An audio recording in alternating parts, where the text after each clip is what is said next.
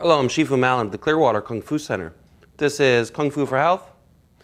Okay, this how-to move is called circle claw, side punch, switch stance, circle claw, side punch. So this combination is a claw, pull, stomp, punch.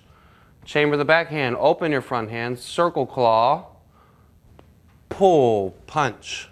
The hand after you pull should be in this position, close to the ear, but not behind your head, in front of your head. Okay, going through the combination with our stances.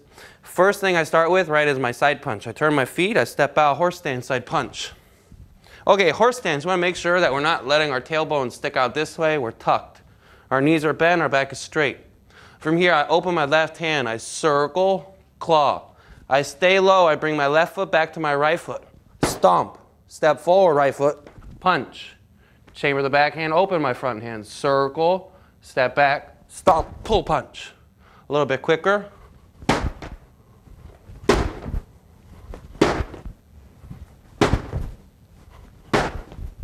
This is how to circle claw, punch, switch stance. Kung Fu for Health.